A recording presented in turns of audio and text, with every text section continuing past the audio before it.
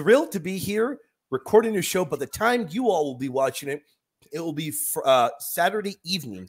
But we are here on a Friday evening. I'm thrilled to be here joined by my dear brother. Nobody better on Our Lady of Fatima that I know of, period, than my brother Kevin Simons. And, of course, Joseph and Monique Gonzalez. We're going to be talking about their new book, incredible book. And I am, of course, as Kevin knows very well, I'm going to have to brag. I got a look, an insight, behind-the-scenes look at the book before the book has even come out, Guadalupe and the Flower World Prophecy, how God prepared the Americas for conversion before the lady appeared, a new upcoming incredible book that they've authored. Kevin, my dear friend, helped them work on the book. I believe he did editing. With that being said, I do want to hand the reins over to Kevin to kind of facilitate the conversation any way that he wants. Every now and then, I'll interrupt and I'll say, hey, guys, educate me on this or educate me on that. Thrilled to be here with y'all. With that being said, I hope y'all are doing well. How are you doing this evening, Kevin and Monique and Joseph? Doing great. Doing great. Thanks for having us. Definitely. Excited to be here. Yeah, we've been looking at some of your videos and just really impressed with how deep you go into the theology and the philosophy behind things. So definitely up our alley. Really looking forward to this. Awesome. Awesome. Kevin, brother, hope you're doing well, my friend. Great to be with you again.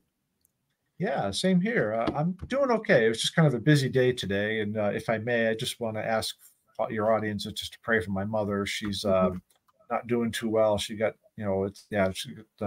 more cancer was discovered. And so just if everybody would mind please praying for her, I would appreciate it. Amen. Okay. What's her name? Margie. Margie. Okay. We'll pray for her. Don't mean to get too personal or sound on a bad note at the outset of this interview. No, not at all. Not Prayers at all. About prayer. Yeah, that's a big deal. Got to pray for each other. Prayer is beautiful. Yeah. So I don't know. Do you want me to just take it off? Do you want to do anything with it? Take it off, brother. You're the man. Yeah, you're the man, Kevin. You know it. You know it. You know the book. I think maybe just general introductions, and then kind of then just like divide it up into maybe Joseph and Monique can talk a little bit about the book itself, and then maybe then we can kind of have more of a discussion between the three of us about how it came to be, because I was involved with the editing. Yes. More the history, the who's who, the background stuff, and then kind of delve deeper more into the content. What's the big deal about this book? What does it uncover?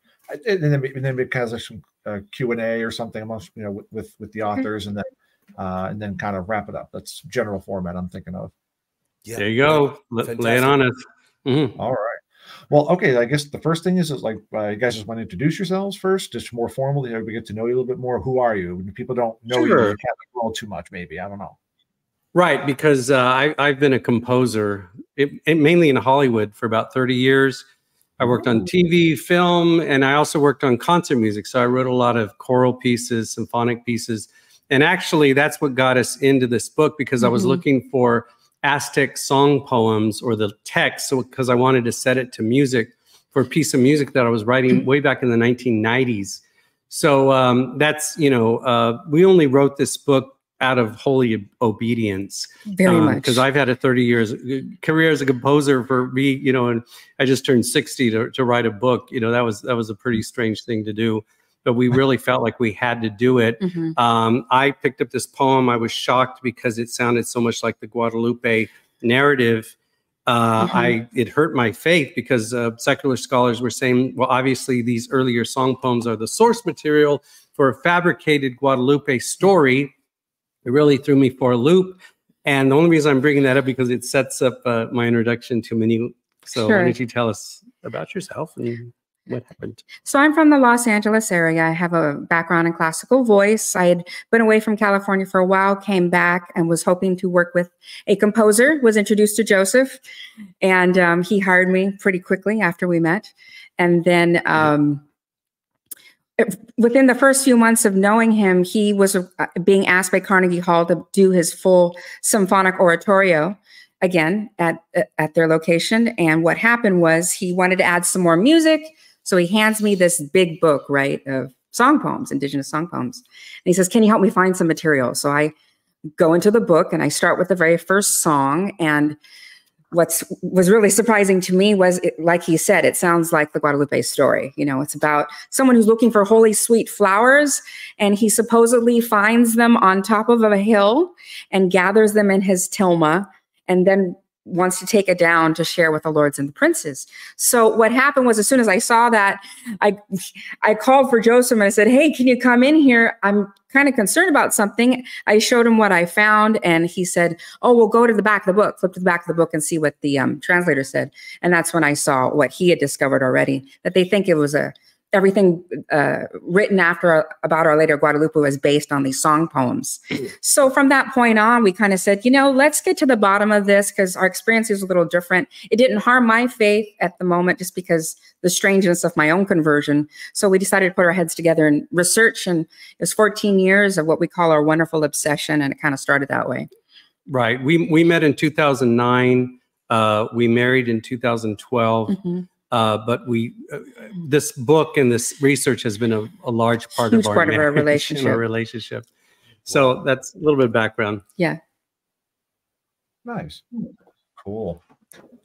All right. And then just a little bit about myself real quick is that I've been on William's show before, but my name is Kevin Simmons, and I live in North Dakota, and I'm a specialist in the church's theology of private revelation. And most notably, I'm kind of more or less now around YouTube as the Fatima guy.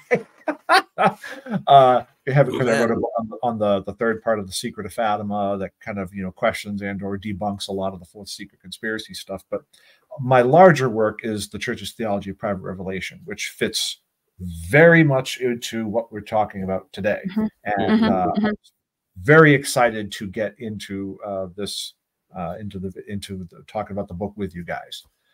All right, so that's a little bit about myself. I think, William, everybody probably already knows you. I think no introduction is necessary. If they're here on my channel, I hope they do. I hope they do know who I am. But let me throw this at you all, Joseph and Monique, whoever would like to answer.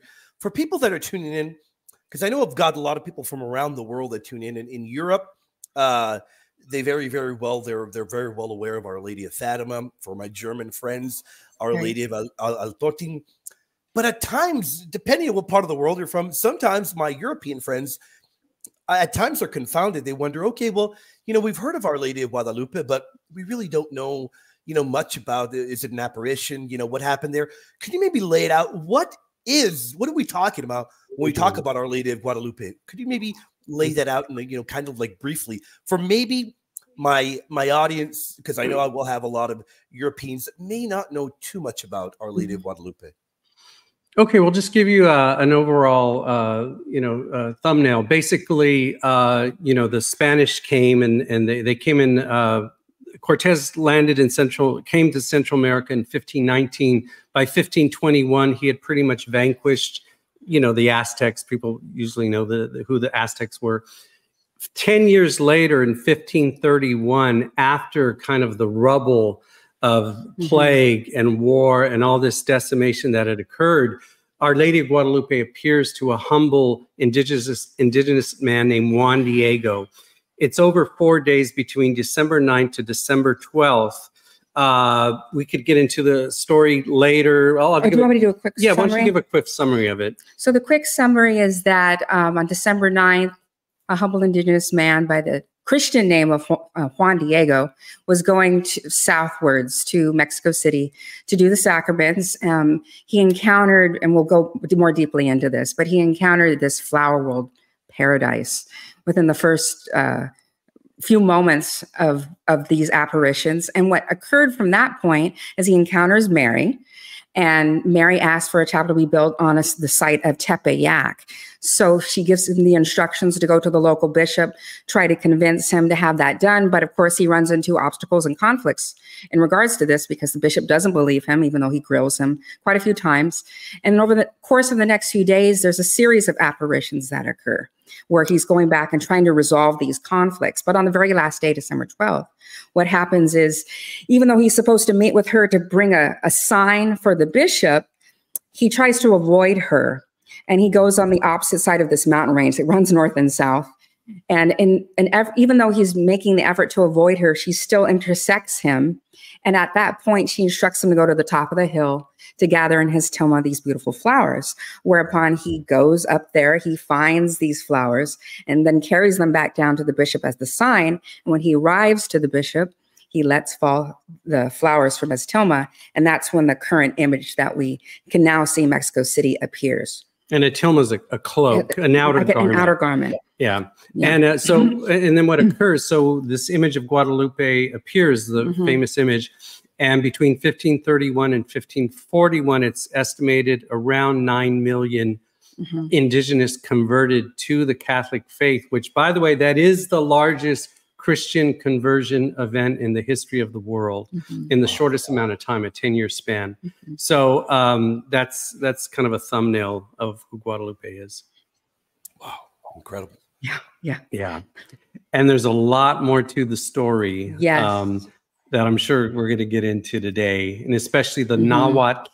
So just a little bit more. The collective people of Mesoamerica at that time, most of the people think they're Aztecs, but there was many different groups of different names that were very, very powerful, not as powerful as the Aztecs, but the Aztecs actually were called the Mexica. But collectively, the people, because they all spoke the Nahuatl language, they were known as the Nahuas. So we're going to be using that term quite a bit. Okay, there we go. Okay. Does it help to answer your question? Totally answer your question. Perfect. Great. Yeah, and I noticed that when Monique, when you were talking, you mentioned you had specified that Juan Diego was the Christian name. Yes. For the person in question. And so for those that might not be aware, there's a much deeper history, and they kind of just touched upon that and talk about the Nahuatl and stuff like that. So there's a certain depth there. This is all like surface level stuff, but there's so much to plume. Yes. But I want to point that out because a lot of people might be like, well, why would she say that? So, because there's a lot deeper stuff in there. Yes. Much deeper. Significance and names and stuff. I mean, oh my goodness, there's just so much that we get into. So like, what's that? Oh no, please continue. No, I was going to say, so like one of them, you guys mentioned the term song poems. Now, most everybody in North America, at least north of the North Hemisphere, is the Northern Hemisphere, above the equator. Not too familiar with this. It's a lot of anglicized culture. And what exactly are song poems? Okay, so the history behind it is that after the fall of Mexico in 1521, primarily Franciscan missionaries came first. A large group of 12 of them came in 1524, and Bishop Zumarraga, the bishop of the account of the story, the one that Juan Diego showed the tilma to, he came in 1528. So there was a lot of activity that was going on. But initially what the Franciscan friars realized is they had to learn the language. But as you know, if you learn the language, it's not just enough to know the language. You need to know the culture. Yes. And the language Nahuatl itself is very metaphorical. There's things that are referenced that if you don't know what they're referring to, you won't know what they're talking about. I mean, it's a very, very difficult language. And of what happened is that they found that so much of their mythology, their folklore, their concepts about life were expressed in these poems. That was actually the way that they expressed their philosophy. And it was all sung. And it was sung, and they were actually performed. So the thing is that these song poems that we're referring to, they were so embedded in the culture of the Nahua that the Franciscans felt we have to collect these poems. So they did. There was actually the 180 known song poems that were collected, spread across 4 different historical documents. The one that is the most prominent is one called the Cantares Mexicanos. 90 of them are in this one document. There's another one called the Romances of the Lords of New Spain. There's like 20 in there, and then so they're spread across. They're spread across. So not all of these 90 songs are considered flower song poems. Some are historical accounts. Some are talking about the exploits of a king or something like that. But there's a subgenre underneath these song poems that are called flower song poems. Now, these flower song poems are very philosophical in nature, and something I know that we had spent a lot of time talking about when we were putting the book together was that probably the best way to explain it to a Western audience is probably through Platonic realism. That the whole idea of a transcendental beauty that exists in another place could be experienced through earthly beauty. So the earthly beauty is symbolized as a flower, specifically a four-petaled flower. And there's a lot of symbolism with that. It has to do with the four regions of the universe, north, south, east, and west, and the known universe. But the flower songs, the flower and the flower songs, these terms are used interchangeably, come from a place called the flower world paradise. So if you think about it in Platonic terms, we get a sense of the forms, the perfect forms on earth, but the perfection exists in another dimension.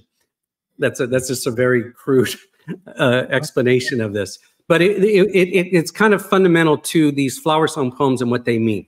So, okay, all right. So then, just to kind of make some connections to hopefully for the audience to help them understand. So, so song poems with some differences or variants, would you say that they're kind of similar to like the bards of old? Like a lot of people would be familiar with like medieval history, like the bards singing songs, telling great deeds and arriving at some moral or some other kind of lesson. Is something similar going on there? Oh yeah. Without question. You nailed it right on the head.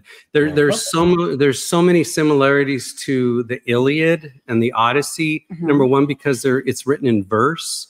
And a lot of people have speculated that more than likely it was written in verse because it could have been memorized. More than likely, a lot of those had been in oral history before they were ever written down. Yeah, there's a lot written about that. Right. And it follows a similar trajectory. Also in Europe, people think about like the troubadours and the trouvères that would actually give the news. They would go from village to village. Telling what was going on, and it was memorized through verse. There was a similar function that happened in Mesoamerica.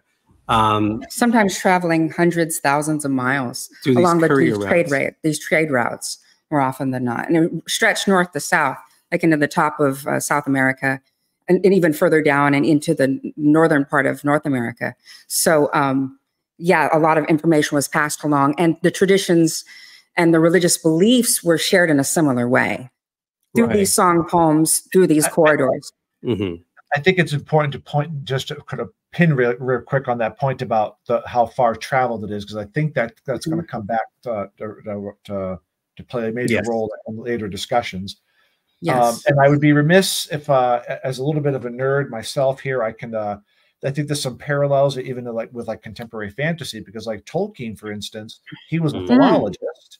And he created the languages of Middle Earth, but there was a whole culture behind it. And if you don't understand the culture, you won't understand the language, because it's so rich, especially with the Elvish. Like Ninuki Thagle Lasto Bethla Rimanin Brunin Danin Ulaya.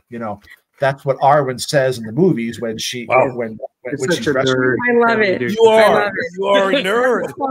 We love that you can do that. I went to Franciscan University, and there's a whole group of people that were really into this, and I was like, "This is so cool," But the words, that certain words are embedded into everything, and how it all comes together, and it's just like even in the movies, when you watch the movies, you can hear. Well, there's Neo Kuzdul, there's Adunaic, and then there's Elvish for sure. But if you understand like the parts of what they're singing when the elves are going to the Grey Havens, and like Frodo and Sam come up upon them, and they can hear they're singing in Elvish. I think it's Sindarin, not Quenya. And when they're singing about like Albert Girthoniel, Ichina Thur Nidi Jaler, I think is how it goes. If you don't know what Elbereth is, you don't know what that all. You just go right miss well, it. You know, if I could follow up on that point, see, we're kind of like a spoiler alert right now, because if we go to the account of Guadalupe, the one that everybody knows, Juan Diego and the tilma, the flowers, you know, gathering them in the flowers, gathering them as tilma, the flowers in tilma, it's exactly what you're saying. If you don't know this backstory of the flower song poem, and if you don't go back to the Olmec period and if you don't trace these, you're not going to be able to really understand the Guadalupe narrative. And that's the main point. That's the crux of this. We're trying to say, like what you're saying about Elvish and Lord of the Rings and everything, is that imagine if you were just reading a surface level plot line of Lord of the Rings without any background. Oh, gosh. That's what we feel it has been going on. And we're humbly saying that. We don't want to be, you know, boasting or anything like that. But when we made this discovery and we said, whoa, look at this puzzle fits together. And let's explore it further, and let's find out how far it goes. And let's hope somebody can. We're also hoping that with this book that other people will pick it up and run with the different segments, because it involves so many different fields of study. I mean, there's the language, and then there's the different civilizations that were born, you know, along this timeline continuum, as well as all the philosophy. It'd be great to just get other people going and inspire them to run with it. Our goals. It's very detailed, because there's a lot of cross discipline that goes on. Yes. You know, and even like you cited Plato. You know, that's history right there with the history of the forms. You know, and there's a quick basic explanation of that would be that, like, you know, like if we think of like dog, well, what is dog that we can identify it versus a cat? You know, there has to be some kind of a ethereal form from which everything else emanates. You know, absolutely. And let me briefly interrupt. Is the book available yet? Is it out already? Do you all know? Yes, it just came out last Tuesday, November 21st. You can get it on Sophia now, as well as Amazon, Barnes and Noble. You can catch them pretty much everywhere right now.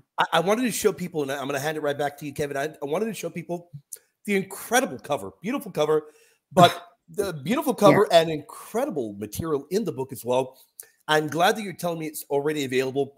I want people to check it out. They've got the link right there. And when the show does air, it will be hyperlinked as well. So now that I know it is officially out, go ahead and get a copy. And I would say, what better time than to get a copy for your relatives? Perfect stocking stuffers, perfect gifts. Thank you for that. I'm glad to know it is available. Kevin, I'm sorry for interrupting you, brother. No, it's actually good, because the feasts are coming up, Guadalupe and Juan Diego. So in a couple weeks. This is the book that people should get. I wholeheartedly enjoy. I've been talking up and down the coasts in this country, up and down, about this book, saying, you can't even talk about Pastor. It's coming out on 21st, Father. You got to get this book. Yes. He's always interested in things with like Guadalupe and new information. Like you'd be a crying shame, Father, if you don't get this book. And here's hard copies right there, so you can see they're easily available. You can go and grab it, and it's wonderful to finally see it come alive after 14 years. We weren't sure if it would actually happen, so it's nice to finally see it come to fruition. So and I know Lucia did such a good job. Incredible. I remember when she was doing things, I was like, oh, she's more on how later though. Sure. Get the book, please, audience. Get the book. We're going to give you more reasons why you should get the book. Okay.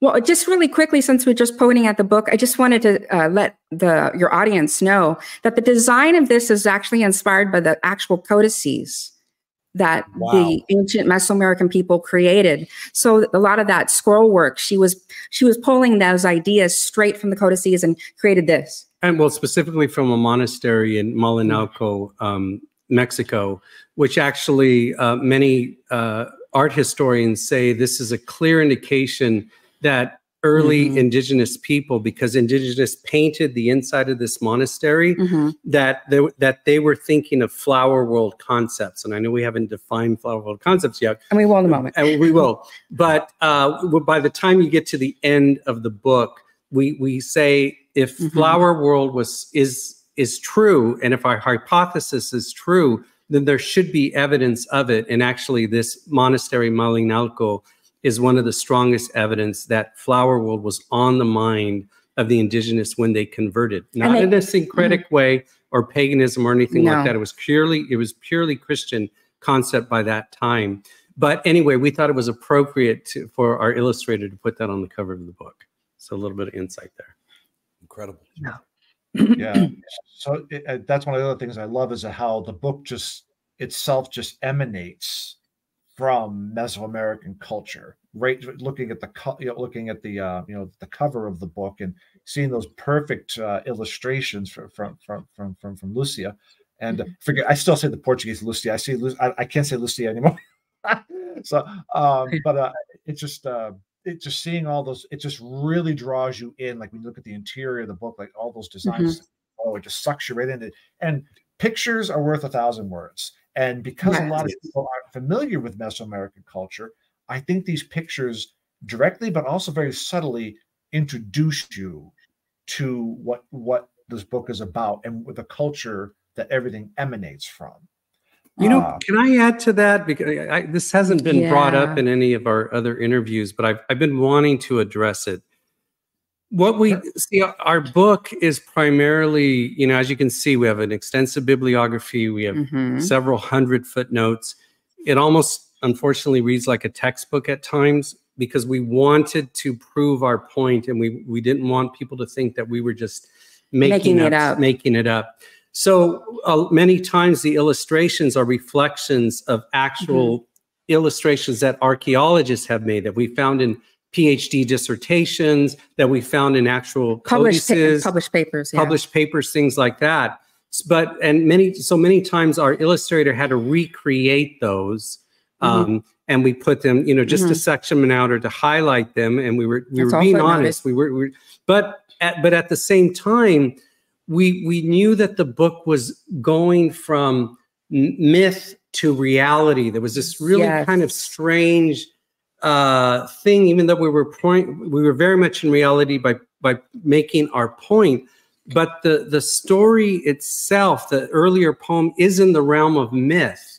So we kind of started blurring the lines, not lying or anything like that, but trying to show through the illustrations that the book itself can actually illustrate this importance of metaphor and symbol. And that's what the illustrations took on, because our illustrator, Lucia, she did illustrate the poem, and she illustrated the Nican Mopoa, the account of Guadalupe, in the older style. But we make that very clear. We say, if there's not a caption on it, this is the artist's interpretation of this, because we didn't want people to think that these were actual from a codice or something like that.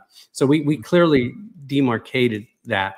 But anyway, we tried to make the book be like a work of art too. And well, we're artists. That's the way we think. So anyway. And it's a fundamental reflection of the culture at large, because the Mesoamerican people, what I feel makes them a bit more unique is that all of their culture and beliefs was transmitted through artistic forms, whether it be song or dance or mural painting or, you know, designs of cities. It's all artistically represented. And that's a fundamental part of the book. And we try to reflect that in the book too. Yeah, and it's important because we're dealing with such deep concepts, philosophically and historically, and there's all these disciplines that can go into it.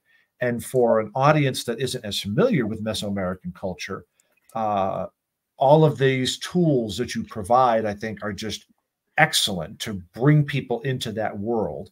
Even if people only walk away with like a surface understanding of things, because there's so much of a depth and a richness, they still have that introduction, and there's plenty in the book, and then there's also other places through your footnotes and the bibliography at the end. People can go look and search on their own if they want to. So in a way, there's something for everybody at whatever level that they're at, you know. And that's one of the things that I think is really awesome about this.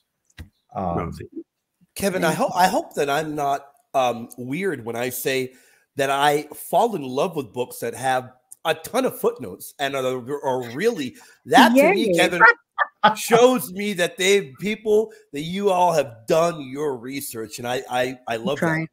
I love that. You really did. If anything, it shows you're a glutton for punishment. Yeah. That's true. That is very true. I like a footnote because I can look something up. But the big debate is, do we have it at the bottom of the page or at the end of the chapter, or at the end of the book? That tends to be the major issue. Right. Just a real quick, and I remember once I was taking a class with Dr. Scott Hahn, and he was telling us about how his publisher, he doesn't have very many footnotes in his books because his publisher has told him, don't do that because it's going to burden the book and nobody wants to read it. And I'm like, yes, but Dr. Hahn, you've loaded so much from so many people in this. Yeah. Like you know, I would really just be careful about that, buddy. But yeah. But you know, I gotta say that, you know, working with Sophia was really fantastic. They didn't have any problems with our suggestions, even though we know that it caused them a lot more work. When we were talking about the footnotes, we did say, well, we're going to. There were some that we'll take a few out that were repetitive or something that already made the point. But even the layout, you know, because even like tricky layout. Yeah, it was a tricky layout where things had to be on top of one another and done in layers.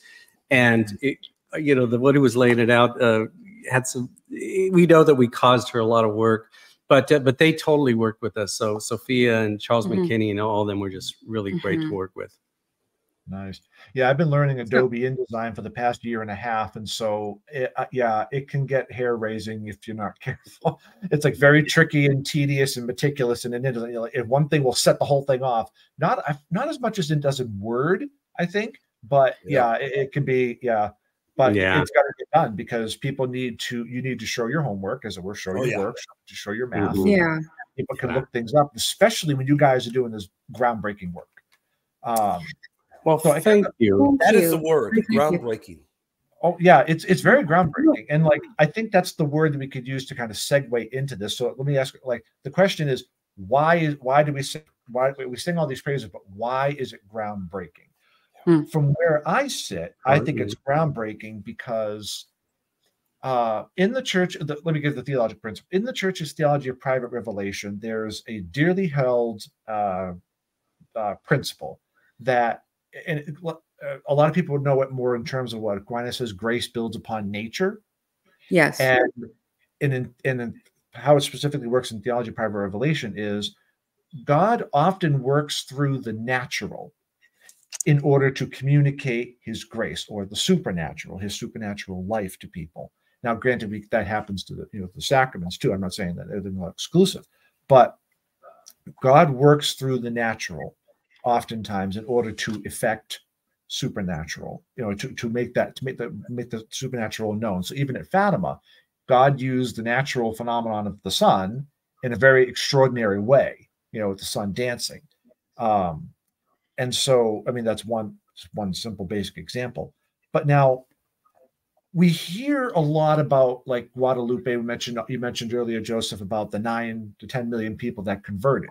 This has been, I myself am a convert of 26 and a half years, and I've heard about this stuff all the time. And everybody hears about the tilma, St. Juan Diego's cloak with this image that just appeared and nobody can explain it. How is the tilma not,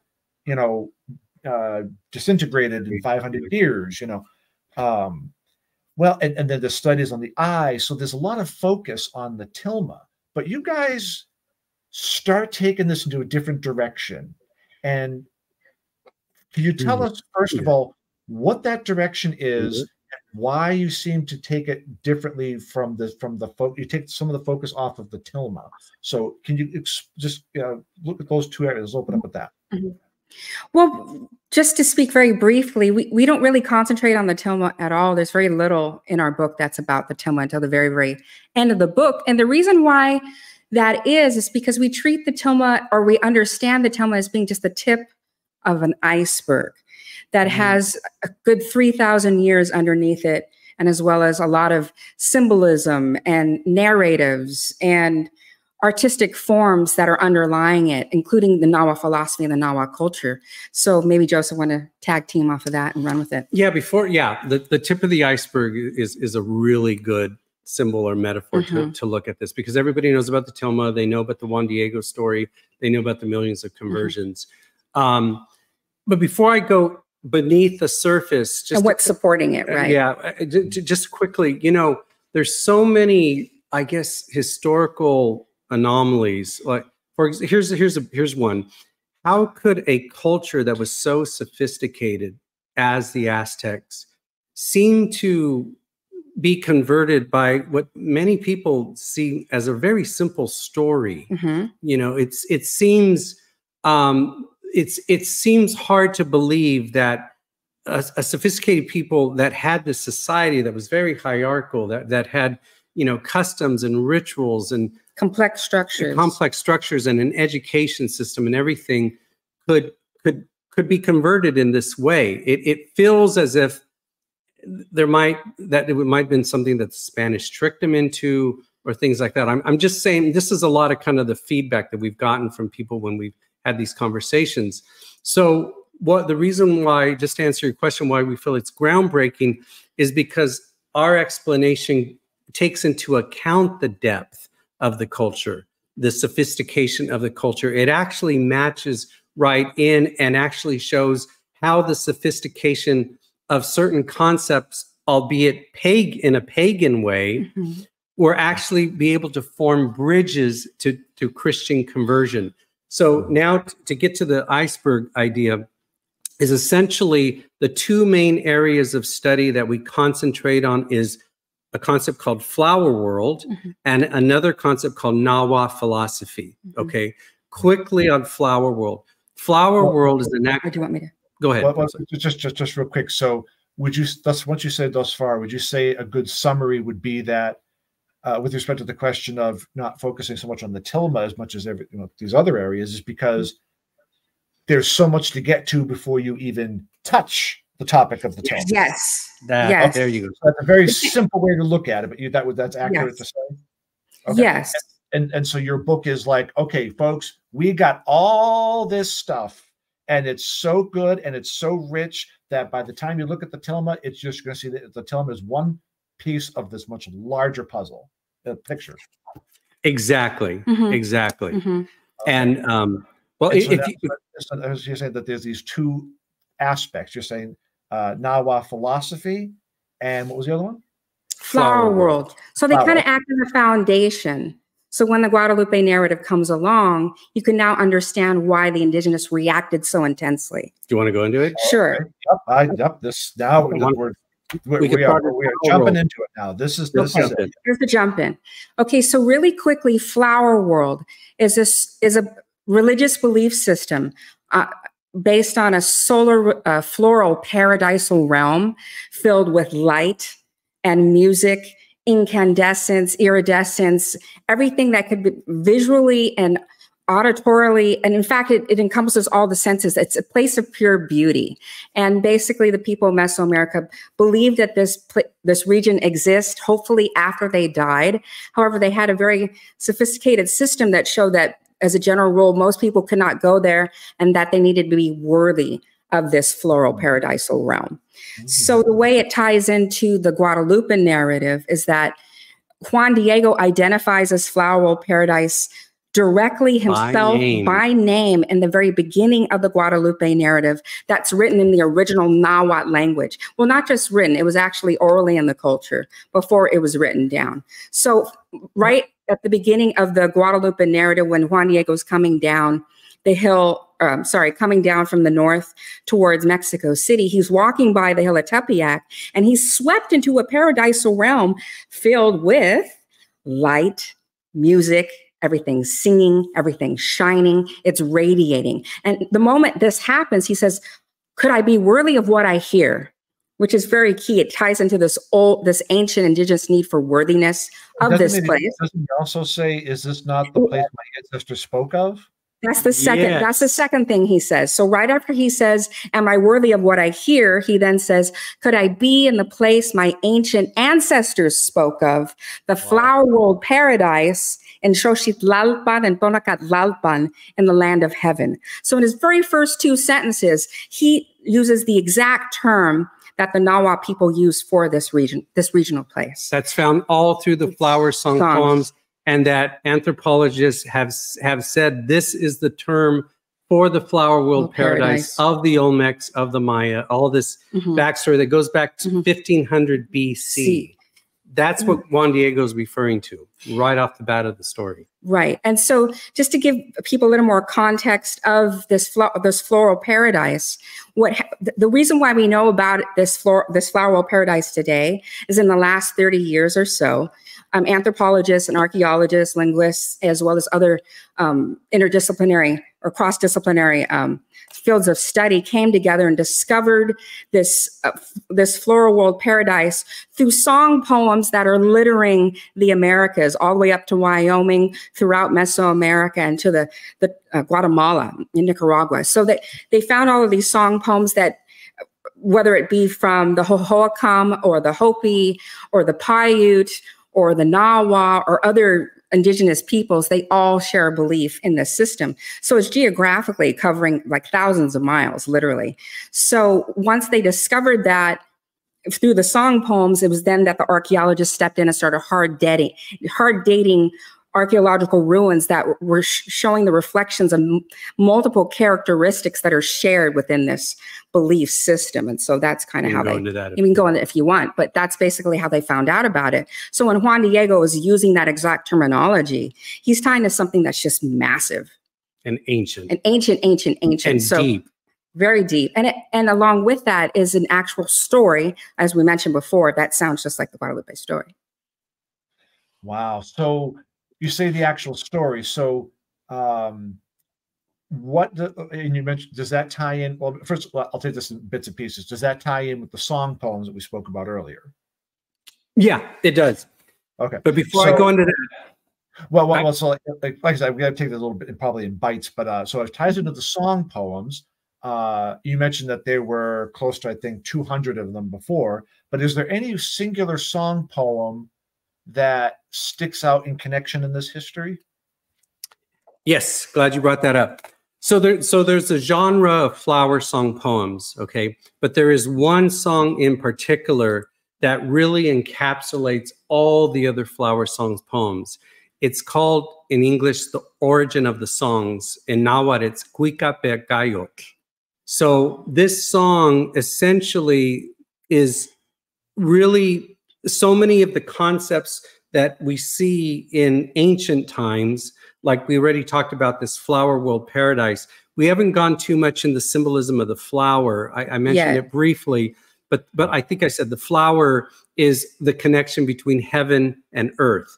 It also is it's also a metaphor, a symbol for truth, that the only truth on earth can be experienced through the four-petaled flower on earth.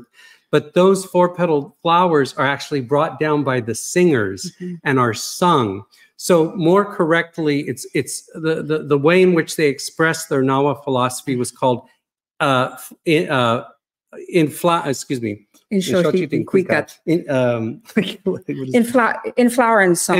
The flower, the song. I'm sorry, I'm getting the terms mixed up. So the flower, the song is it's the way in which the singer could sing down the flowers and experience this kind of heaven on earth, but also reciprocate the beauty that was given to him and send it back to the sky by singing it in honor of God. So there was this reciprocal aspect to it. That's flower and song. And they actually said the gathering of these flowers is the only truth on earth. And it's for you to gather those flowers in your tilma and show them to the lords and princes. So getting back to that primary song, the origin of the songs, let's see if Monique will just give a brief overview of the narrative.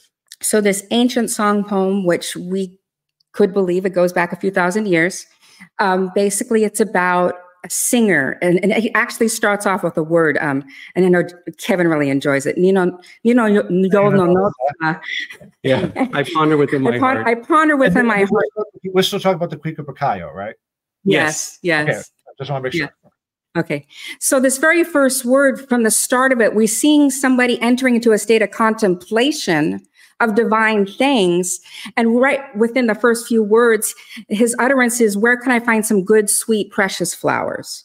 And the structure of the song from that point, the flowers from the sky, is as he's looking for these precious flowers, these shining, radiating flowers. He's asking everything in his environment, where can I find them? Where can I find them? And a hummingbird steps forward to introduce him to this flower world paradise, this Inshoshit Lalpan and Tonakat Lalpan. And what happens is the hummingbird seemingly pulls him into this place. He seems to gather them in his tilma. He seems to carry them down to lords and princes, and there's a lot of rejoicing in that because it makes his heart happy. But part of the sadness of the song, and I'll explain it in a quick second, is that it turns out he didn't actually get to go there. And he's pondering this within the song poem.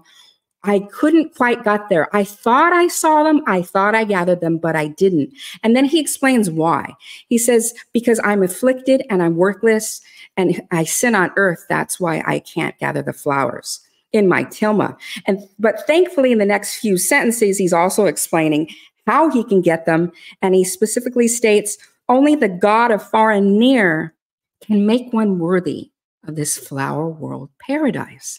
So the song ends this way. It's a bit of a lament, but there's also a little bit of hope that someday somebody can be made worthy by Ntlok and the Wake, so the God of far and near, so that they can gather these precious, sweet, aromatic flowers in their tilma and be happy not only for themselves but for others as well.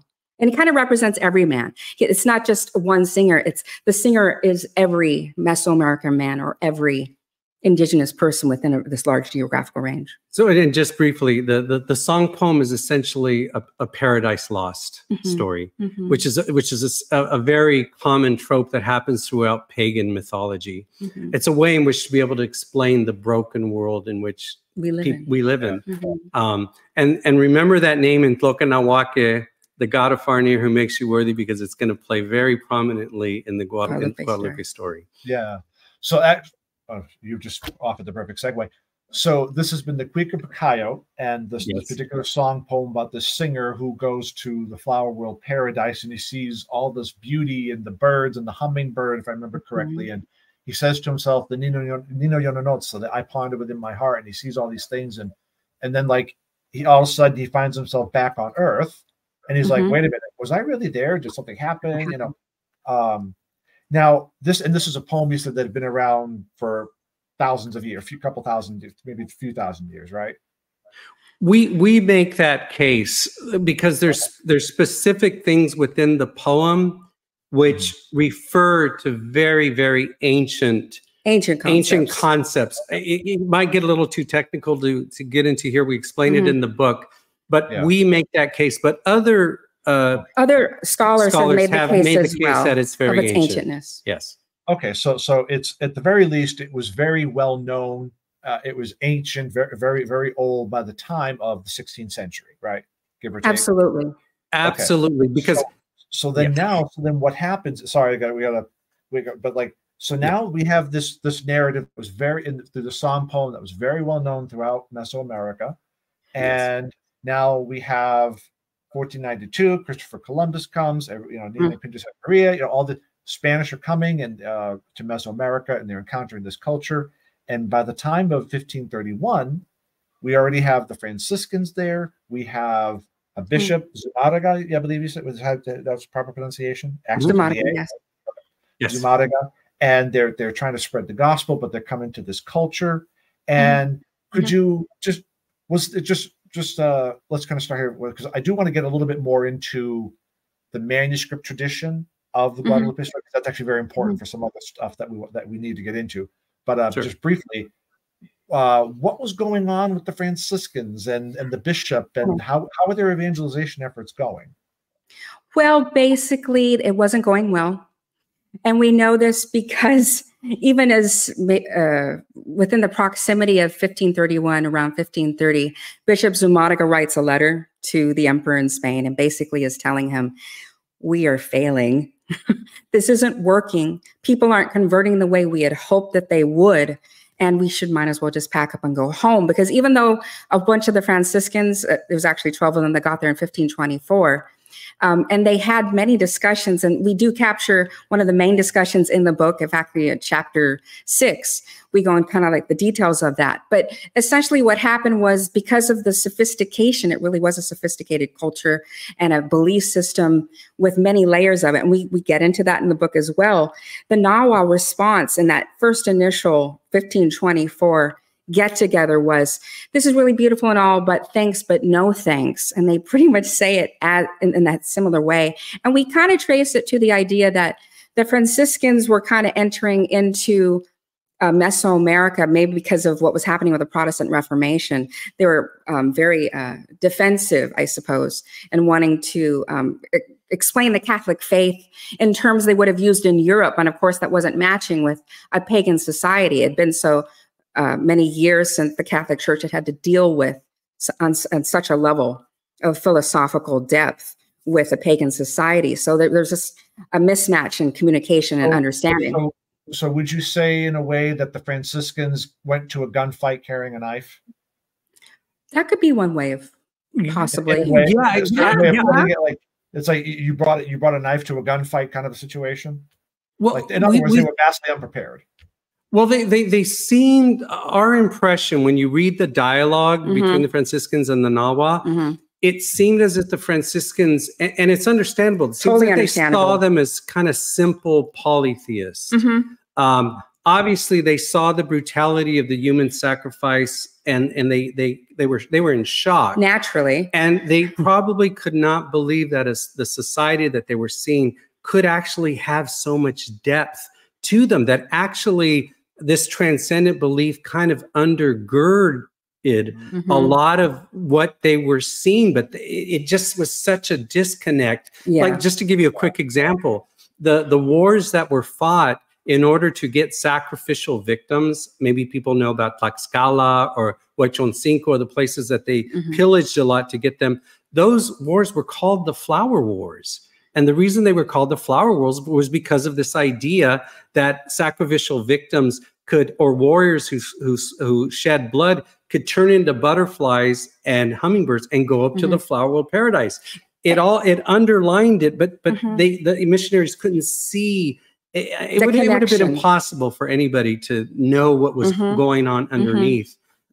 So it was a total. What it is, they went thinking that they'd have to do algebra, but they actually had to do trigonometry in a sense.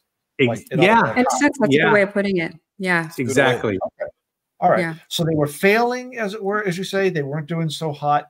And what now? All of a sudden, now if we go from failing to 9-10 million people in about 10 years, according to some historical records. What? All right, that's big and huge. What is what was the turnaround here? Okay, glad you asked that. So there's so much going on that when you get to chapter 2 in our book, we kind of have to lay out a roadmap, because it's easy to go into the woods. So we narrow it down to 4 main points that we follow throughout the book. Okay, and I'll just briefly mention them. Number 1 are the transcendentals, which we've kind of touched upon. Second one is this idea of life after death, or in a flower world paradise. That's number 2. The third one is a concept of a one supreme God, especially of a one supreme God who makes you worthy to enter the flower world paradise. Which is a key point. And that's number 4, worthiness, kind of everything that is encapsulated in the concept of worthiness. So the reason why this is important is because by the time the missionaries are there trying to convert the indigenous, but failing so miserably, what we had to do in the book is we had to show the missionary, the Christian Catholic version of these 4 points, okay? That, of course, the transcendental, the one, Jesus Christ is the Logos. He is the truth. I won't get too much into this, but there were firmly implanted Christian concepts as the Franciscans were trying to give to the indigenous, but the indigenous had their own version. With their own descriptions. They had their own descriptions of the exact same thing. For example, number 1, the transcendental were the flowers that we've kind of already talked about. Number 2, whereas the missionaries were talking about a heavenly realm that you could go to if you were baptized, and the concept of original sin, the Nawa, the indigenous, had a concept of a flower world paradise, okay, that you could only go to if Intloke Nawake made you worthy, the god of far and near. Yes. So by the time 1531, the morning of December 9th, before Juan Diego goes on his trip to Mass, these four concepts were firmly in place, but it just seemed impossible that a bridge could be made between those four concepts from a pagan one to a Christian one. It just seemed there was no, but we get a little bit dramatic in our book and we say, but with God, all things are possible. And he was just about to make it happen. So on the morning of December 9th begins this saga, this narrative. And as you hear the narrative, every single point gets picked off. Right off the bat, Juan Diego, as a baptized Christian, walks into this place which sounds just like the flower world paradise, down to the same species of birds. And the same phrases, the same context, the same echoing structure. Off the mount. I mean, it seems like it's copied and pasted from these earlier song poems. So immediately a bridge of understanding is made between the indigenous concept of a flower world paradise and the Christian idea of heaven. So, I mean, we could go on and on, but just to let you know, when Guadalupe introduces herself, she uses many different terms in the Nahuatl language. The third term she uses is, I am the mother of Intloke Nawake, the god of far and near. The one in the earlier poems that says, the only one that can make one worthy to enter the flower world paradise. I mean, it's right there. And that's just in the beginning of the Guadalupe narrative. The first 10 lines of or 14 lines, of the story. So there's connections then between the Guadalupe narrative, shall we call it, if I may, and what we found in the tradition through the Quiquipacayot song poem. There are parallels. These parallels are very apparent when you're familiar, especially with the Nahuatl language. But even in a basic English translation, you could probably start. Well, yeah, you could start, playing connect the dots, right? Hence why kids playing connect the dots or connect four when you're a kid is important, right? There you go. It teaches you skills for adult life. See. Let me do one thing really quick. And I wanted to double check right now. I was looking on the Sophia site, and it does let you preview the table of contents. So I want to show the audience that they gotta get this book. It's loaded with tons of information. So I want to show people, get the book. You've got tons of information here. I mean, Kevin is doing a fantastic job of getting to the meaty portions, and you all have been incredible. But I want to emphasize that there's a ton of material here. I mean, you all have really, really done your homework. And I want to emphasize to the audience, get the book. In my opinion, what a perfect Christmas gift. Just wanted to, sorry, briefly interrupt to say that, Kevin. No, exactly. And like you can see the the table of contents and just kind of go, wait, Olmec? What's Olmec? So it's you guys can explain that better than I, infinitely better than I ever could. But yeah, so it's important. So we have these parallels, right? But now I would be doing a huge disservice to certain of my theology professors from college, like Dr. Andrew Minto and Dr. Stephen Hildebrand, who taught me the value of critical thinking, especially in theology. And Dr. Minto in particular, he taught biblical studies at Franciscan University.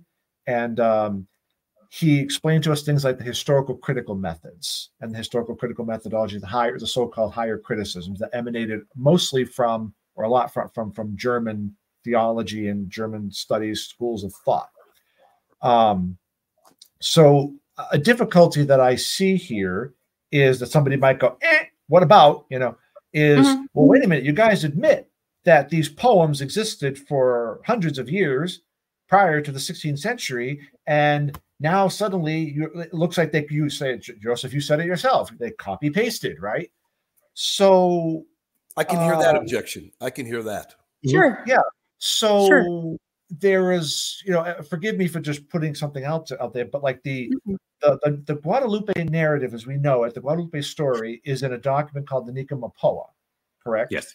That was originally composed in the Nahuatl language, but is also available in translation. But it doesn't come until sometime after the events of 1531. Yes. So between a copy paste job, but also however many, I think it was about a century or so later after the events in question, as somebody who is familiar with historical critical methodology, there's some difficulties here, such as, it could be copy pasted, or how do we know that the Franciscans just didn't, ape the story, piggyback off the story and go, oh, wait a minute, hey, and just kind of used it as a tool to sucker in the poor innocent Nawa. That's a narrative that somebody could say. What do you guys think about that? And what would your answer to that objection be? I'll take it. Sure. So just to set it up for Joseph really quickly, if we're going to take it a step back and take it from a historical perspective, very quickly, the Spanish, even as of 1570 and 1580, were making frequent comments on the complete incomprehensibility of the song poems, first and foremost. But if we backtrack even to 1531, when the Guadalupe event occurred, there was 9 to 10 million conversions. And about how many years after this? This is about 28 years later, the Spanish finally took it upon themselves to collect the ancient song poems. So they didn't even come into a deeper knowledge of these song poems until 28 years later, which is when they captured it. So there's a question of chronology, time. Yeah, the chronology doesn't match up. It's hard to imagine some kind of a fakery, you're saying, or fraud when the dates simply aren't matching up. Correct. I mean, if you're looking at the whole knowledge of flower world and the culture and the philosophy are embedded in these song poems, and they're not even familiar with it until many years later. And then even 20 to 30 years after they get it, which is a good 40 years after the Guadalupe event, even at that point, they were still saying they didn't understand it. And again, we're dealing with an issue of chronology with the philosophy and the culture and the language, where they were just struggling with it for years and years and years. It's only been the last 30 years that we started to understand it more deeply. So if Joseph could tag team off that. Well, I remember this came up when you, Kevin and all of us were working on the book. The whole idea of Guadalupe, anti-Guadalupe objections. There are many. And there are so many. And I know sometimes we've done other interviews, and sometimes Catholics are really shocked that there's this whole body of work which is out there, books, articles, papers, everything, which are completely stating that Guadalupe is a fraud, was made up by somebody, all these various theories about that. I think that's what you're referring to. You seem to be pointing to like two criticisms. Number one's what Monique just addressed, but also the idea of the fact that the Guadalupe account wasn't written down until at least over a century later. Is that one of the issues that you seem to be bringing up? But it's one amongst many, many, many other objections. And I know that when we were talking and we were working on the book, you felt like we had to address them. And yeah, it does make sense. What we finally ended up doing is we said, we have to bring up the one that we actually bring up in the book. And it's that one that you just said. Did a Spanish use the Cuica Pecayot, the earlier song poems, as source material for a fabricated Guadalupe narrative? Now, at the end of the book, we tackle that story and we bring up the chronology argument.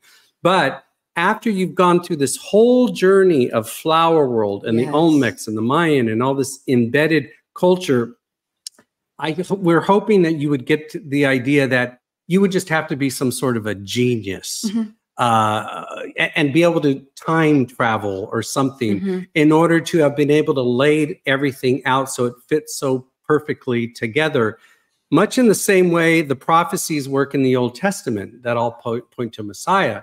I mean, we're saying that perhaps a similar dynamic happened here in Mesoamerica, but it was a way in which to show that the Mesoamerican people, that God was trying, the Holy Spirit was trying to speak to them, was something supernatural was happening, making a case for belief. So, but I know I'm talking about a lot of different things at the same time, but we finally had to say, we cannot go down every rabbit hole of all the anti-Guadalupe objections. Except for the one. Except for that one, because it was central to our premise. Exactly. And that's so, like, and that's the wise choice. You can only handle what you can handle. And insofar as the focus of your book was X, if there was something that could have threatened the vital life of X, that's the one that you have to discuss. So you focus on what needs to be focused on, and that's wisdom. And so I don't mean to like bring up any, naysaying about anything. Cause like when I read the book and, during the editing process, like I have these, theology running through my head, but it's precisely that point. It's the theology.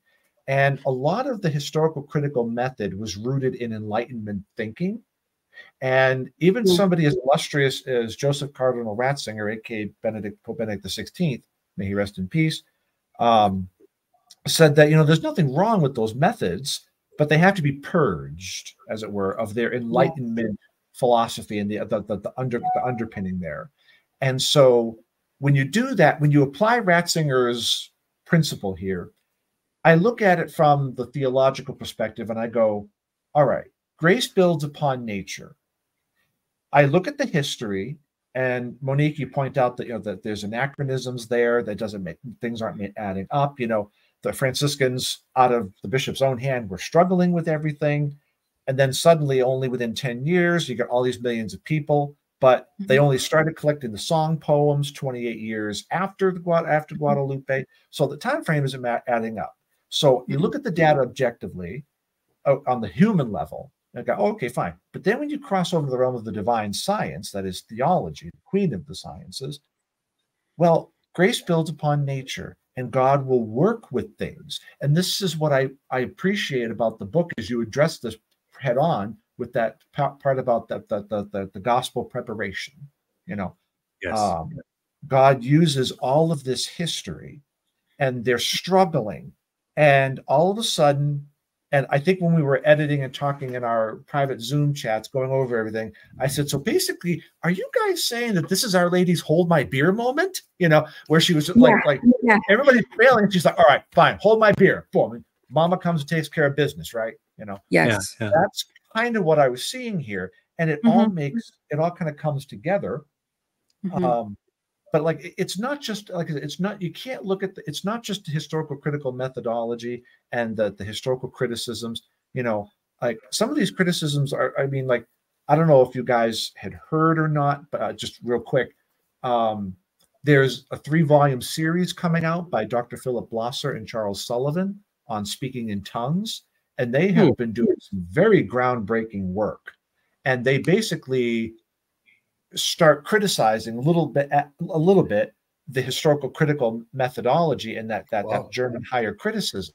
And I think that as it's applied to the phenomenon of xenolalia versus glossolalia, long story short, but so like foreign tongues, like, I don't speak Spanish very well, but it's a human language, versus that's called glossolalia as opposed to xenolalia.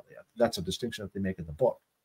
But they remind us, the point I want to make is that they remind us that the historical critical methods of German higher criticism, they're not the end all be all.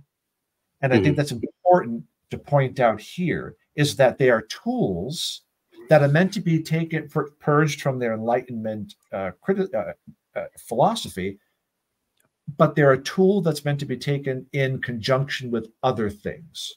And that includes theology itself, theology proper. And I love the way you guys lay it out, because you show the human. And this is that principle we talked about earlier. You show the human in this, as mucky, as muddy, as murky as all of it can be. You dig out that history throughout Mesoamerica, and then you line it up with the Guadalupe story as told in the Nicomapoa, and as we understand it, with the, and you're honest, you say these are the sources, you know. Again, going back to the footnote discussion, right? But you show the sources and you walk people through all of this. And when you're reading this, you're like, oh, even just, you know, when we were talking about it in our meetings and stuff, it's like, oh my goodness, like this is just absolutely totally groundbreaking, because it explains so much. You know, a lot of people want to attribute this divine, miraculous, just the grace just fell from heaven, and you know, it's like no. It's much more simple, but yet also profound at the same time. And that's the mark of the divine. And you can't fake that. You can't fake it. And that's where I look at that from a theological perspective in reason and say, you can't fake it. So while there may be some valid points that one could make, that some of those criticisms, as I've seen it and read about it, as it applies to Guadalupe, it doesn't explain all of the data. No. Maybe you could just maybe offer a couple things to enlighten us, and maybe we'll just expand a little bit more on that. Well, okay. I remember we were debating of chapter 2. Chapter 2 is called Preparing the Way, and it's referring to a term that Eusebius coined called Preparatio Evangelica, evangelical preparation, which is Christian doctrine. It's essentially the idea that a pagan culture can be prepared to receive the gospel message in the fullness of time. That's essentially the concept. And there's different ways that God does that. And it has happened all over the world.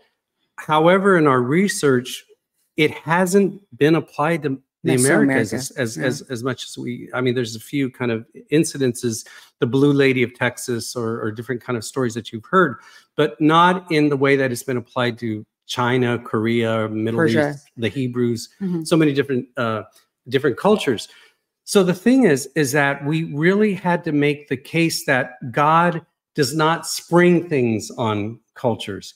He like a good father, he prepares people, he enlightens people, he gives clues, he leaves breadcrumbs. He does different things in order to gently lead his children to himself. He did it all around the world. Why did he not do it in the Americas? So is it in a way, could you say that everything that you're describing, or that you do in more depth, of course in the book, it's almost like Mesoamerica's Old Testament leading up to the New Testament? We often use that as an example, that we believe that this is... Or like a part 1 and a part 2. The Guadalupe story is part 2 of a long meta-narrative, a 3,000-year story, a God's salvific plan for the Americas. That's the way that we have been explaining it. But God uses in order to help the Mesoamericans to understand the message of the gospel, right? Like that's like the purpose of all of it. It's like and so but how then does can you just say a quick, maybe just briefly about how does Our Lady do it, that she ties this all in and everybody just like starts to all these millions of people come in? Like, could you just say something briefly about that? Well, we bring up in that second chapter the concept of prophecy. Most people think that prophecy is when you predict something, but in the greater Catholic concept, it's essentially concepts that are laid down that could be through prefigurement, metaphor, symbology, even through true myth. We haven't even gotten into that kind of J.R. Tolkien concept of true myth, but that a foundation can be laid that can later be fulfilled at a given time. And that's another point that we try to show in our book, is that the timing was perfect, that these pagan concepts kind of reached an apex, a fullness, right before the conquest occurred, and it was ready, and the people were ripe to be converted when Guadalupe, as always, the one who carries the Theotokos, the one that carries the message, the one that carries the Logos, that she was doing the same thing as she has done in other places, and of course by with Jesus, the Mother of God. So what happens is that it's fulfilling prophecy, it's fulfilling evangelical preparation, it's fulfilling true myth, it's fulfilling so many different things, but Guadalupe was the conduit. She was the vessel once again, as she's always been. I think one of the more specific things that I found very fascinating is like you guys just brought like the larger picture, but also like when Our Lady speaks, you know, when she says, when she identifies herself explicitly as the mother of the God of near and far, you know, that's just one way, but that there's all these tie-ins. But now we touched upon it briefly and put a pin on it. I want to go back to it really quick. Is that Mesoamericans were all over the place. Guadalupe had a very singular location. And this is one of the things I love about when you're having this focus of the book, is that you're not putting as much on the tilma, because the tilma was always in that general area. Of, I believe it's in Mexico City now, in the cathedral there, correct? Do I have that right? Yes. Tepeyac. Tepeyac, yeah. Tepeyac. But these conversions were all over, you know, like much farther away. They weren't doing pilgrimages to the tilma, and also they see it convert. You know, it has to do with the knowledge of the culture, and they're hearing the story through the oral culture, which is what they were, a lot larger oral-based culture in Mesoamerica. So word of mouth is spreading, and now everybody believes that they're seeing this, and they may, some of them may go, but also some may have heard it. The missionaries are going out. But what's the connection then between all of that and baptism and seeking baptism and the specific aspects of the story? Was there any one singular one in particular? Well, there's most of the accounts, there's quite a few of them that are located in one particular source. And majority of those accounts point to conversions and asking for baptism hundreds of miles away from Tepeyac. I think that's what you're referring to. So you'll see the different monasteries, about 7 different monasteries. They're all about 60 to 70 miles apart. Only one of them is close to Tepeyac. The rest are south, sometimes 70, 140 to 210 miles away. And for instance, in one account that's located about 300, well, in one account, the monastery is about 210 miles away. And what happened on this particular date is approximately 12 different tribes came from, some of them as far as 200 miles away, to that one location, asking for baptism, speaking many different languages. And the Spanish, of course, had no idea how they even heard about them, let alone to know to ask for baptism. And part of what the book is about is kind of the substance of the flower world being so pervasive that when Guadalupe came and identified herself directly with their narrative, with their language, with their metaphors, that's what, in a sense, caused this incredible change of heart to occur.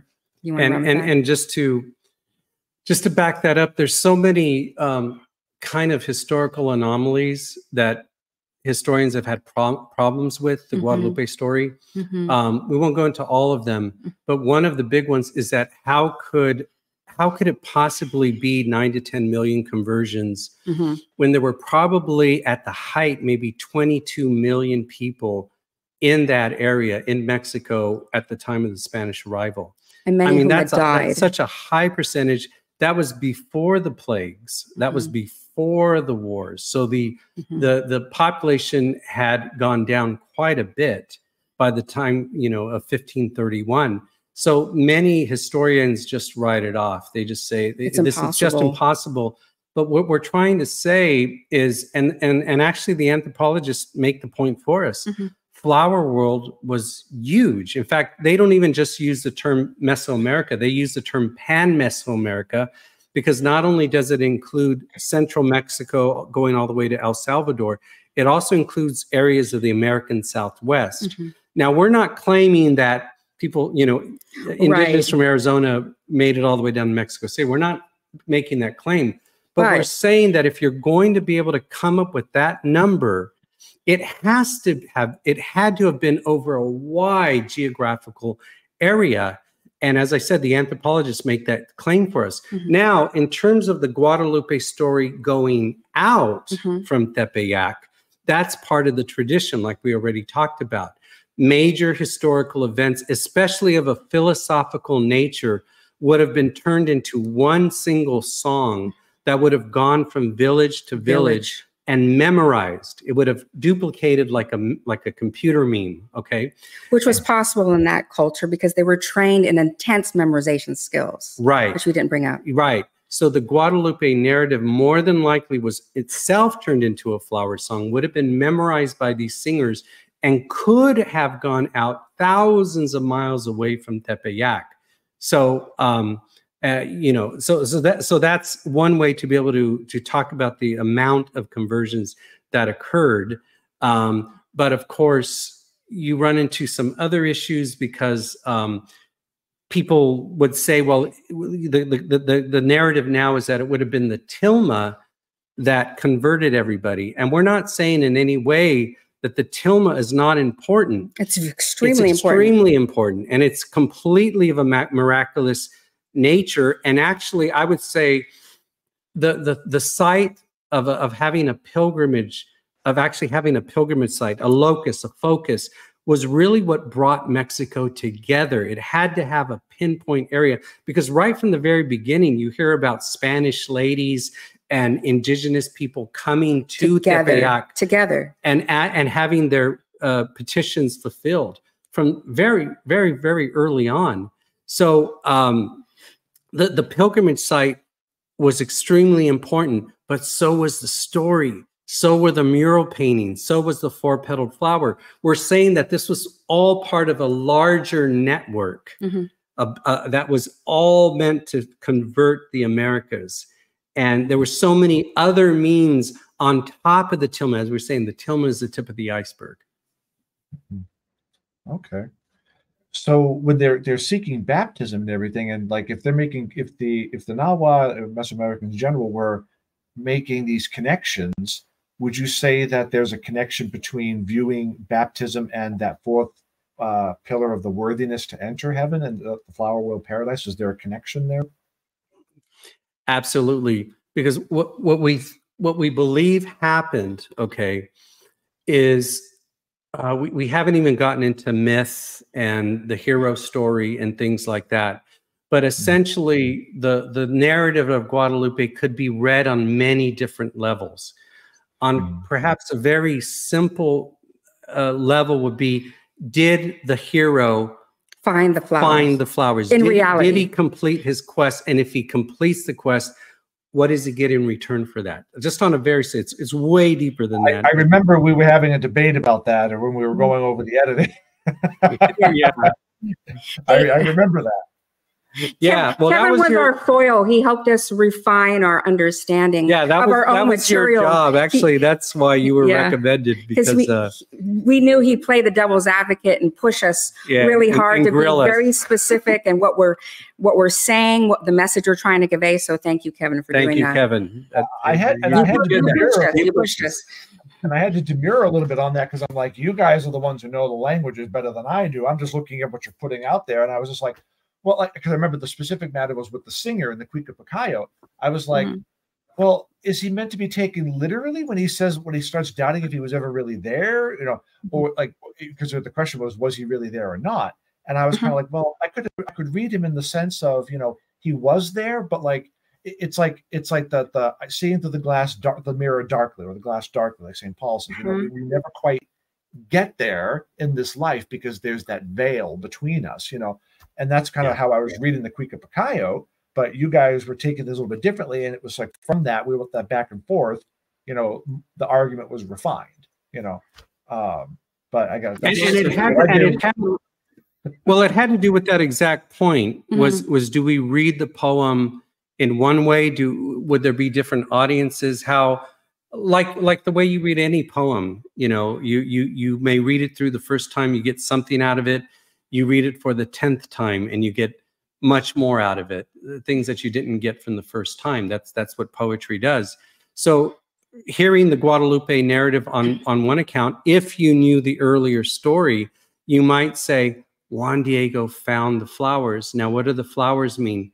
The flowers mean the truth of the universe. So Juan Diego found the truth. He found it through Christianity, and it was the God of far and near, Jesus Christ, by his sacrifice, expiates sin and allows people, if they want to take that cross, they could go to the flower of paradise, or they could go to heaven.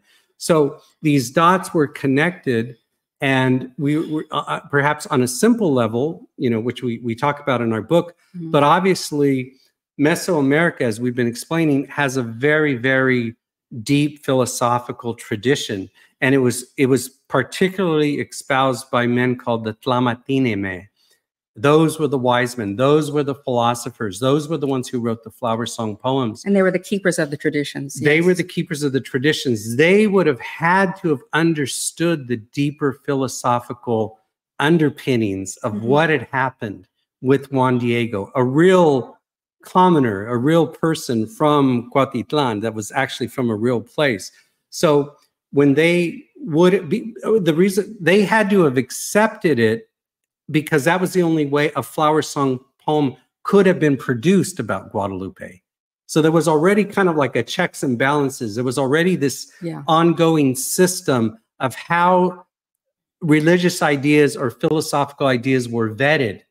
So it would have had to have gone that process. But once the Tlamatineme, once the Nahua philosophers would have said, wait a minute, we're seeing these connections. Juan Diego found the flowers. He found the truth. And what made him capable of finding the truth was? His Christian baptism. That would have been the key. That would have been the way that would have opened the door to eternity. So within those checks and balances, the flower song would have been created. It would have gone out. It would have been performed and sung in village to village. And that's important because, you know, I'm a composer, we're musicians. Music is meant to give it an emotional impact. It's meant to touch your heart. That's what you know, we Gregorian chant and are there any traces of that of this background that you're saying in the Nika Mapoa, the document that contains the Guadalupe story? No, not in the account itself. But there are historical accounts talking about the tradition of hearing the Guadalupan song poem sung. Specifically, okay, see, there's 4 accounts of the Guadalupe story. There was one in 1648 by Miguel Sanchez, Father Miguel Sanchez, that's written in Spanish. 1649, Luis Lasso de la Vega, that's the one in Nahuatl. That's the one that we're talking about. This one has really become the definitive version, translated in Spanish and English. And there's a complex story behind that. But Okay, 1666, Luis Becerra Tanco. That's another one. 1688, Father Florencia. Okay, those are all 3 in Spanish. The only one is the 1649 version. 1666 version, Luis Becerra Tanco actually gives an eyewitness account of when he was young, seeing the Guadalupe Flower World song performed. He describes it. He said he sees 2 old men in the middle with one drum called a huehuet, which is a standing log drum. The other one is a horizontal drum called a teponatzli. He says he sees the 2 drums being played. And dancers. And there's dancers all around the singers, the 2 singers in the middle, and they're singing the Guadalupe narrative. The Guadalupe narrative. And what year was this that he wrote about this? 1666. Okay, but he said it happened in his youth. And he was in his 70s when that happened. So okay, so he's describing events that predated all of these documents that you just mentioned. These 4 documents. Yes. On top of which, I wanted to say something really quickly about the 1649, because I know you're historically breaking it down, Kevin. That 1649 version actually echoes word for word an earlier document that was written in 1556 that didn't come to light till much, much later. So the fact that you have a handwritten copy in 1556 and then a printing press copy in 1649 that the whole world knows about, and it matches it exactly, like the first section of it, word for word phrase for phrase. So it was based on an older tradition, basically, this later document that came out in 1649. And that earlier document, by the way, the 1556 version, is in the New York Public Library in a collection called the Lennox collection. The Lennox the Guadalupano, Monumentos Guadalupanos. That's the name of the collection. And the main reason, and that has its own story to it. Yeah. And I think that's an important point because, you know, like I'm a writer, and I know when I'm collecting documents or if I'm doing oral histories on stuff and you're putting things all together, you know, there's a difference. Things that were messy and all over the place before, shall we say, when you organize them into one document, you know, people tend to kind of go by what was organized, forgetting that there was a lot of that earlier stuff, because what's the need for all of that? Right. When you've got this nice, neat, put together, you know, spoon-fed sort of a thing. But no, you can't. You have to have one without. You can't have one without the other. You have to know what came before in order to understand this. You know, what's in this document. So, like in theology, we talk about the famous Q source. You know, for like Mark's gospel is the shortest, so it's probably the earliest, and he was basing himself upon maybe some written document that they call the Q source.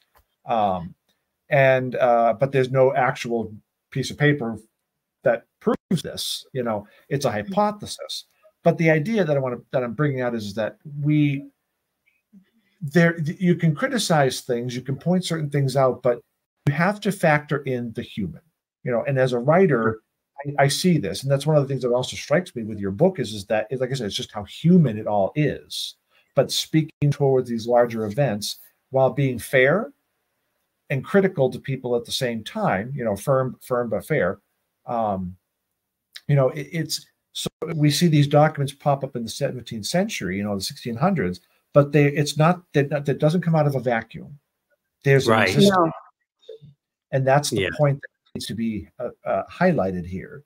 And we have this great historical reference from the 1550s, Monique, that you mentioned, that it's proof that things are not being made up. There's an earlier tradition, you know. Correct. But we have to factor in that it's largely an oral culture. So not everything is going to be written, and so it's not going to be nice and neat and tied up in a little bow like a lot of people, you know, high critical scholars would like it to be.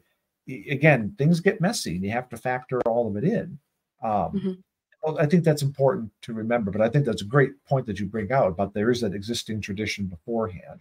And specifically, we do have something from that, some documentation that lines up perfectly with what happens 100 years later. You know, right? Nothing definitive. It does show a pattern. Yeah, absolutely. You know, what we were trying to do, you know, as we kind of explained in our introduction, we were looking at the information and going down all of these different rabbit holes, and it took us years to get through it. But honestly, we just wanted to get down to the bottom of it. And actually, we were on the presumption for many of the first years, thinking that it might be a fabrication. We were willing to entertain that. We were willing to go there if that's what it pointed to. And we had some scary moments, you know, when we would read a book where we would walk away and whoa, this is all made up. This is totally fabricated. And if that's true, what does that mean? Right. And some of these scholars were very convincing, and someone got really snarky at times and really kind of criticized if you had any sort of faith at all.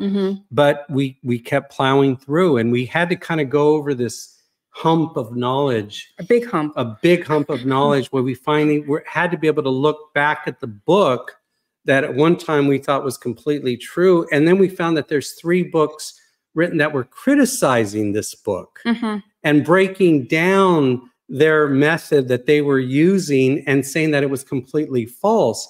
And we're like, whoa, you know, if we didn't stick with this, we would have just believed it and moved on. So it's kind of like, I think goes back to what I think it's in scripture, if I remember correctly. Something, is it in Proverbs, William? I think you know this stuff better than I do, but it was something like, a man sounds convincing until Proverbs. You see the other side. Yep.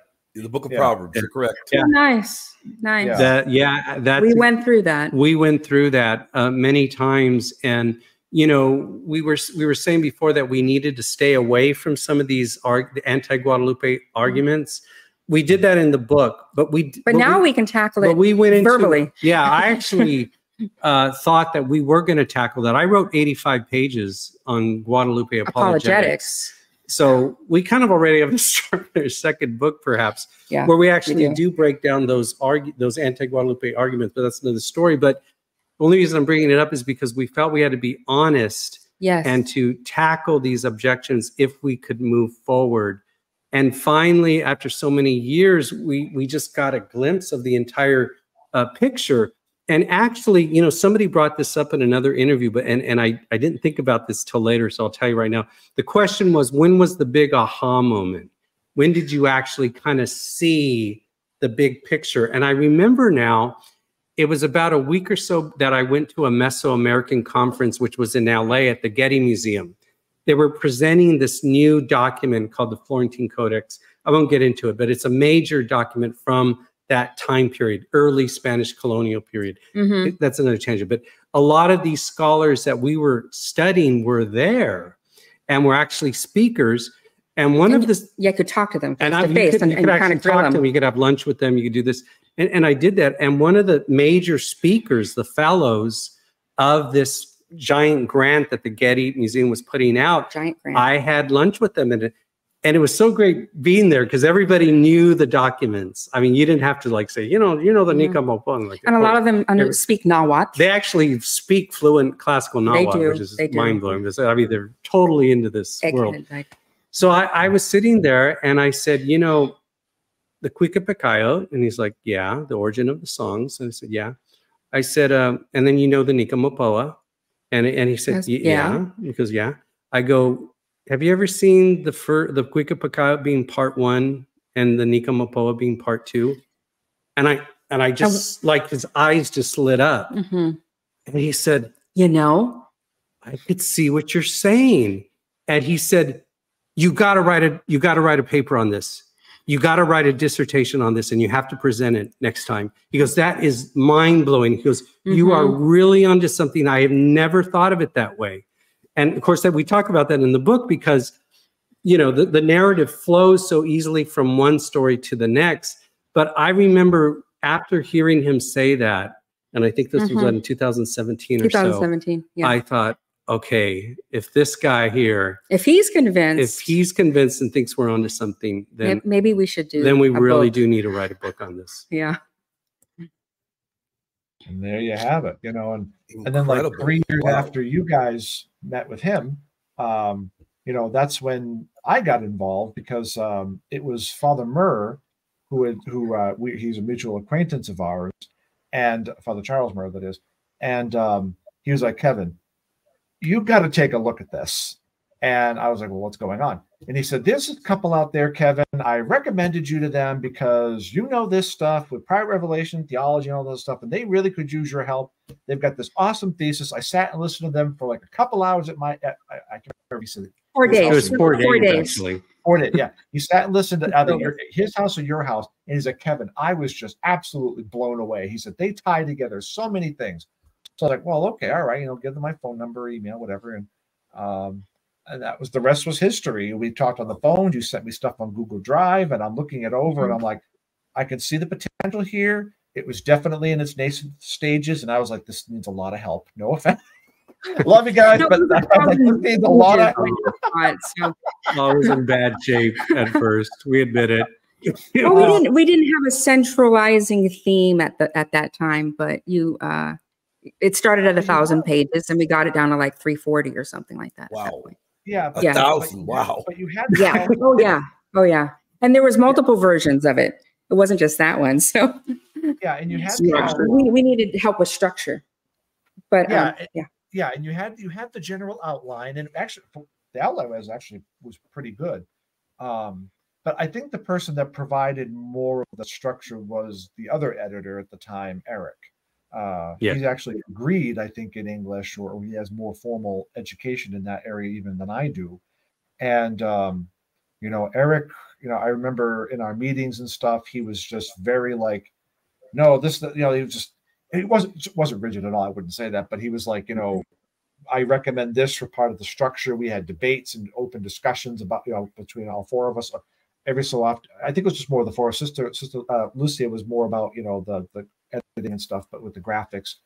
But between the four of us, you know, we really kind of had to hammer out certain ideas to give it form and structure. But I think it worked out in the end, from as best as I can tell. You know, by the time I saw that, by the time I, you know, my work ended on the editing, you know, a whole year had passed, and you guys had gone on with Sophia and stuff, and you know, so I can only really speak up to about June, August of last year. But you know, I think I have to be honest and give credit, you know, to Eric for really bringing a lot more of that superstructure and going through a lot of those initial edits and you know, the hours long conversations I would have with him on the phone. Eric, what about this? The poor guy. I think I blew up his phone. Well, you know, I if I were to look back during that time period, and it was really a special time. I really enjoyed the camaraderie and the conversations. You know what we did. We had weekly Zoom meetings scheduled. We would all come on 2 to 3 hours. Well, it would go sometimes on for several hours. Wow. Everybody, Eric was more about structure and philosophical side. And he was really good at kind of bunching concepts together. He's really good at that. And, you know, at one time, chapters, just the analysis of the Nikamopo, I think was 90 pages. Yeah, it was. And he put it down to about 20. So that we couldn't include everything. Yeah. Yeah. And we, you know, as the authors, and we had been living with it for so long, you get so myopic, you know, you can't see the way that an outside reader is going to hit. You're totally, you lose all objectivity. And when you came in, and Eric was providing structure, he was giving theological arguments, but your role, Kevin, was a critical eye to be able to say, to try to blow holes in what we were saying. Holes in what we were saying, to really challenge us to make the point, to prove what we needed to prove, to rethink many of the assumptions that we had perhaps come with over the years, to reevaluate them, to dig a little bit deeper, to be able to do a little bit more research, perhaps, in order to be able to explain what we're trying to explain. And speak more clearly. I specifically remember that. At some points, I was just like, what's going on? Like, what's your site? What's your sourcing? What's your citation? You know, and I'm like, I was able to apply my Bostonian efficiency. And it's like, no, you can really condense this. You have like all these things. If you put it this way, it covers everything. You know, it just make it much more efficient. That was actually one of the things that Father Murr told me about. He's like, Kevin, that's like exactly what I was hoping you'd be able to do. That's why he recommended. That's why he recommended you.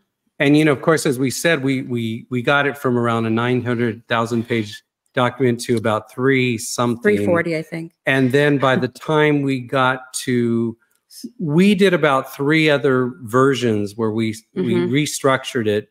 We did. Well, 2 before we got it to Sophia, and then we got our editor Laura Bement. And she did a ton of work. She did a fantastic job, and she must have cut out at least 30, 40,000 words. Easy. And she really streamlined things, and she did a fantastic job too. So our entire team was really incredible. Of course, our illustrator, Lucia Sfera. So yeah, and all for the whole purpose of kind of conveying this idea that in the same way that God prepared people on the other side of the Atlantic, he did just as much work on this side of the Atlantic to prepare people. Because he, again, going back to the fact that he cares, you know, he cares about the details, and he plants things throughout the years in the details. So he fulfills it in a similar manner. And that always kind of geeks us out and makes us really happy that, you know, especially with the times as they are right now, it can be easy to despair because of the chaos, the lack of order, all the scandals. But it does always come back to Jesus and Mary. And it is a simple message, but it's a profound message that God is even preparing us. We can entertain that idea in today's times and refining and purifying us for heaven. And that that's the whole purpose of the journey. And that's what Guadalupe and the Flower World Prophecy is all about. You know, God is in control. God is in control of history. He's preparing us now the same way he prepared people then. And we can lean on that. We can lean on that. William, I can't close any better than that. I agree. I agree. You all were I phenomenal. can't top that one. It's almost 9 o'clock my time. I can't top that one. Yeah, we'll definitely we'll wrap it up right there. But I want to tell you all, y'all were phenomenal. Phenomenal. You were incredible. You were great. I mean, what a flawless presentation. Again, there's a link down there. By the time this airs, the link will be there. God bless you all. Y'all were great. But before we wrap it up, I'd like to give Kevin a moment to put a plug in for anything he may be working on. I'd like to give you two the final word. I'd like to give you two the final word or put in any other plug you'd like to. But Kevin, brother, put in a plug. People know you as the man when it comes to Fatima. Anything else you want to plug, brother? A webpage, anything? Well, my website, I haven't done much with my website. I work 2 jobs now, just bringing a little extra money, you know, inflation's killing us all. But I still continue some work. My website is kevinsimmons.com, KevinSymonds.com.